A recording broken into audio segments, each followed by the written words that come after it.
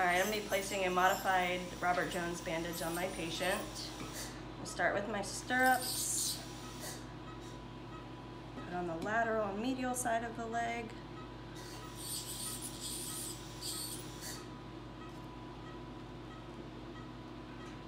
I'm shaking.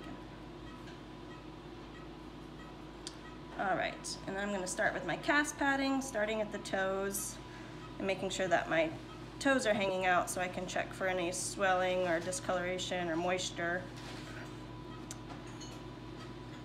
I'm going to cover 50% of what I already previously wrapped. Make sure I have no bumps or lumps that'll cause any pain to my patient, and I'm going to go back down again. Again, still just covering 50% of my previous wrap.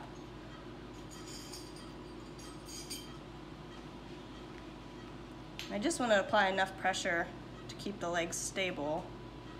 And I'm going to apply my cling, and I'm going to do it in the same direction I did before. This one I'm going to make a little more snug. I'm going to still cover 50% of what I previously laid down. I'm going to come back down the leg again. I'm going to cut it. And now I'm going to apply my stirrups to keep my bandage from slipping down. I'm going to just kind of twist and let it lay back up. Hold it on, and you see my toes are still exposed. I'm going to wrap with vet wrap.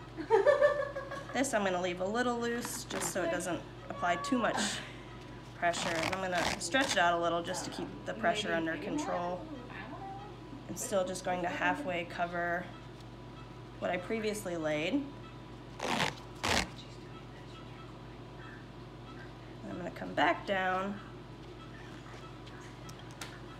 cut my cling, or my vet wrap, stick it and make sure it still feels good and snug and my toes are still hanging out to check for any swelling or moisture or discoloration.